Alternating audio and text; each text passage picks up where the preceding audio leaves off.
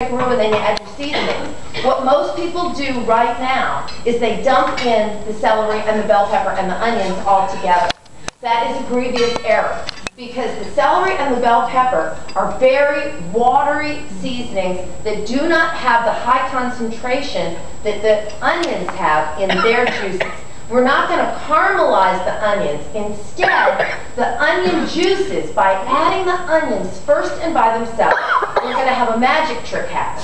So the onions are cooling the roux down, keeping it from burning, and at the same time, that is the good mother smell. Do you get that? Oh goodness, it's hard to wash off though, I'll tell you. I teach a cooking class and come home and my husband goes, "It's the roux, huh, honey?" Sometimes it's not like the ode to love, the ode to roux, you know. But anyway, so here you see another color change is happening because the onion juices bring the color of the roux down yet another shade of darkness. So then if I were to add the celery and the bell peppers, which I'm not going to bother to do right now, but this is what I wanted to show you all, it could lighten up a little bit, but you've got it to that really beautiful, perfect color now. And this is really what it's supposed to be. Okay?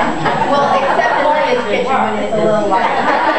Everybody has a different idea. Yeah, exactly. So now I'll be quiet and you all tell everybody what I did wrong. Because I did the laundry list. There's no right and wrong in cooking in South Louisiana. It's all in the person who stirs the pot. Right? That's right. And you know, it's also, you know, Leah and I were just chatting. My mother and my relatives rarely cooked with garlic when they made gumbos and etouffees and whatever. They used it for other things. But they use garlic, so I mean, it's just it's a flavor of whatever tickles your taste buds, do it. Except that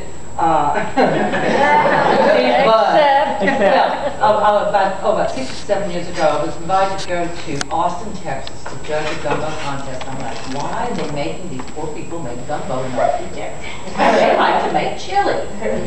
And you know, my husband was there and he came and he said, I've got some of the recipes. He says, do not eat number 10.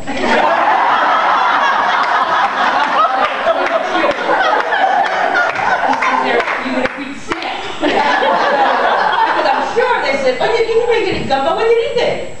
And they took it literally. I said, I'm not eating rattlesnake gumbo. I don't care how crazy they think it is.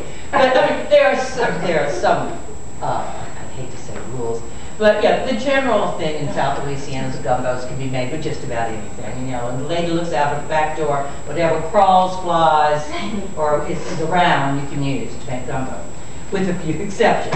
But it's all in your taste bud. If you like a dark